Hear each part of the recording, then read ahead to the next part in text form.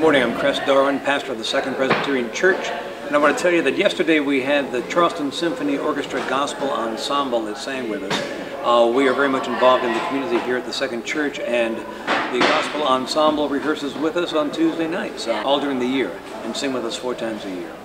I want to tell you about something that's happening this Friday. Once again, being involved in the community. We have a relationship with the Shaw Center. It was formerly the Boys and Girls Club on Mary Street. Let me tell you what's going on this Friday. It's Christmas on Mary Street at the Shaw Community Center. It's an evening of family fun, jump castles, snow cones, s'mores, pictures with Santa, and that's exactly what we're looking forward to establish more of being really in relationship with people around our neighborhood here. I want to tell you also about this coming Sunday, where we'll continue our series on Jesus in terms of his offices, prophet, priest, and king.